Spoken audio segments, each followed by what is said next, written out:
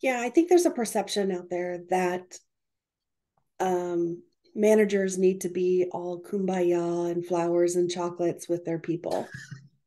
And that's not necessarily the case. Every single person um, shows that they care and that they respect somebody in different ways. And there are people that are less likely to show their emotions outwardly. Yeah. That's okay. That's who they are. Hmm.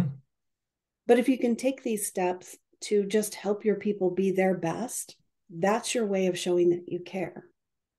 And that's what the software does for you. The Pocket Coach does for you is it gives you that instruction manual based on what the other person needs, what you should be doing for them. So especially like in the the manufacturing, the mining, sort of these more macho oil rig type environments, Hmm.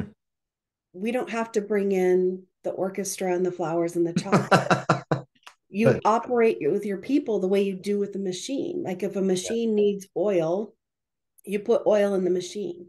If this person needs more autonomy, you give them more decision making opportunities. So it's a palatable process for accommodating anybody's management style.